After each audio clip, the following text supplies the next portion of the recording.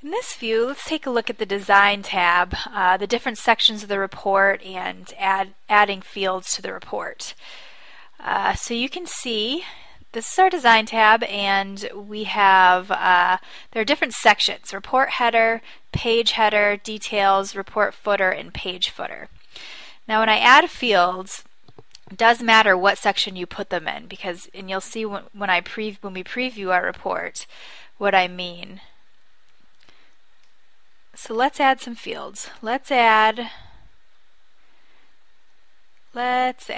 our salesperson's first name, last name, and then also let's add something from the sales order header table, total due. Okay, so you can see when I added the fields, it automatically adds a field up in the page header. The fields in the page header are actually going to show up once per page.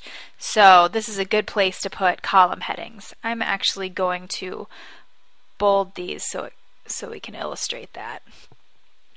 Okay, and our report header is only going to show up once per report. So you're going to want to add things like a report title to this. So to insert a text object, I can click on text object. Let's call this sales report. Okay, and that's going to be our report header. Okay, so let's preview and see what this looks like. Okay, in our details section, it gives us our salesperson and the total due.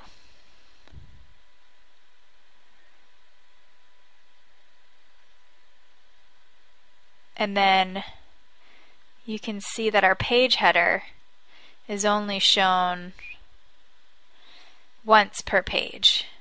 And so I should go to the second page to show you that. You can see it stays at the top of each page.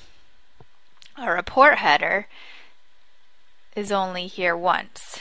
So this is the only time this title will show up for this report. Okay, let's go back to the Design tab and let's add a field in the report footer. We're actually going to put in a total here. So let's insert a summary. Right click and total due and insert summary. Let's just do a grand total sum. Okay. And there it adds it automatically to our report footer. So we'll show you where that goes. All the way at the end of our report.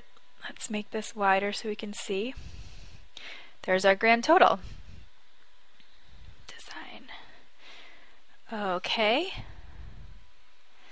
Let's also add a field in the page footer. This is also going to show up once per page. So usually things like your date, which is a special field, and also let's add the page number.